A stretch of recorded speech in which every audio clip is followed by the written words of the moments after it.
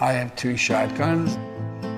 In my home, they're locked in a safe. There's a metal gun case.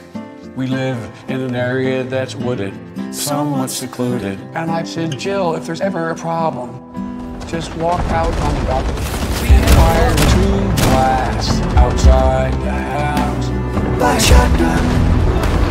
Buy a shotgun. You don't need a machine gun. You don't need 30 rounds. Buy a shotgun. Buy a double-barrel shotgun. No, you don't need a flamethrower, and you don't need a tank, and you don't need an AR-15 to scare those thugs away. No, and I don't need a grenade launcher. I don't need an F-15. There's just one thing I need to do, and they'll stay away from me.